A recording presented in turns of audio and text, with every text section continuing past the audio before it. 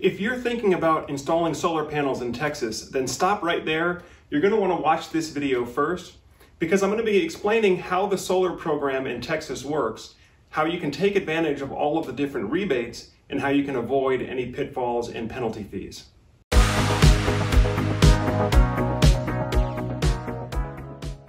Hi everyone, Joe Orty here for Solar Surge, and for the past 8 years I've been helping families get their home set up to survive a loss of the electric grid. And of course at Solar Surge we do that primarily using renewable energy, battery backup, and sometimes generator backup as well for maximum preparedness. In today's video I'm going to be talking about the various rebates and incentive programs that are available in Texas, because I've been getting contacted by a lot of Texas homeowners recently inquiring about solar power. Many of them are concerned about the ice storm and the grid power outage that just happened 2 months ago. Also, we've got hurricane season coming up, so those that live on the Gulf Coast are concerned with storm-related power outages. Now, what I wanted to do today was explain how the solar program in Texas works and what are the various incentives that you can take advantage of to lower the cost for you so that you can maximize your payback. Now, one of the best ways to take advantage of solar is through what's called net metering. And what net metering is basically your relationship with the power company becomes a two-way relationship. During daylight hours, when your solar panels are producing peak power, you can be powering the home on solar and selling excess solar back to the power company. So all throughout the day, you're accruing credits on your account, which then you can then use to offset what you would normally have to purchase from the power company during evening hours. So if you bank enough excess credits during daytime hours, then you don't have to pay anything for what you otherwise would have to buy during the evening. So that's one of the best ways to take advantage of solar savings.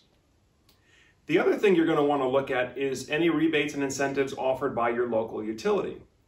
So for example, in Austin, the local utility in Austin offers you a $2,500 cash rebate, as well as a 10 cents per kilowatt hour buyback offer. So if you're in Austin, you can take advantage of that program as well. And the $2,500, direct cash back, that really helps a lot as far as lowering your investment cost, your capital cost in the system. There are some other local utility incentives available as well. For example, if you're a CPS Energy customer, you can receive up to $1.20 per watt rebate on the solar installation. Now, that's very significant. That means with just a small solar installation of a 5 kilowatt system, you could get $6,000 cash back from the local power company. In many cases, that can cover half the cost of the system. And then if you add the additional federal tax credits, it'll boost your savings even more. So I'll talk about the federal credits here in a moment. Also, Guadalupe Valley Electric Cooperative, Garland Power and Light, and the City of Sunset Valley all offer local rebates to homeowners as well. Residential solar systems in Texas are also exempt for property tax assessment, meaning that although the solar power and if you do the battery backup, although those systems will increase the resale value of the house, your local jurisdiction cannot assess additional real estate taxes because of it. So switching to solar or upgrading to solar shouldn't cost you anything in terms of your real estate tax. Texas is also what's called a solar access rights state. And what that means is that the law in Texas prevents your homeowners association from restricting your access to solar power. So although maybe some of your neighbors don't like the idea of solar panels, legally speaking, there's nothing that your HOA can do to prevent you or block you from installing solar power.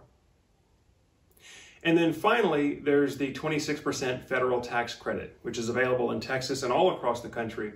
But the federal government will actually reimburse you 26% of your overall project cost when you file your federal tax return.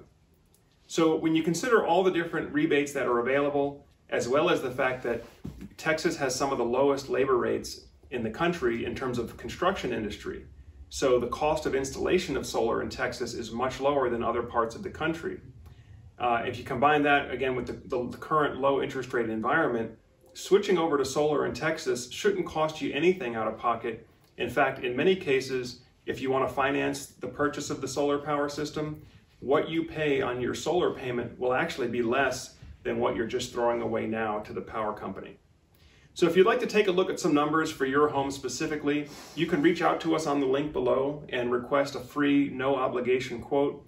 Or if you'd like to email to info@solarsurge.net and include a copy of your electric bill if you can. That way we can see specifically what programs are available in your area. Well, folks, as always, thank you for taking the time to watch the video today. If you're getting good value, make sure you click on that like button and also click on the subscribe button if you haven't already, so that way you won't miss any of our future videos. And of course, go ahead and share the link directly if you know somebody else that'll benefit from the information here. Well, folks, thank you again for watching today. As always, I'm Joe Ordia, encouraging you to get prepared and be empowered. Thanks for watching, and we'll see you again soon.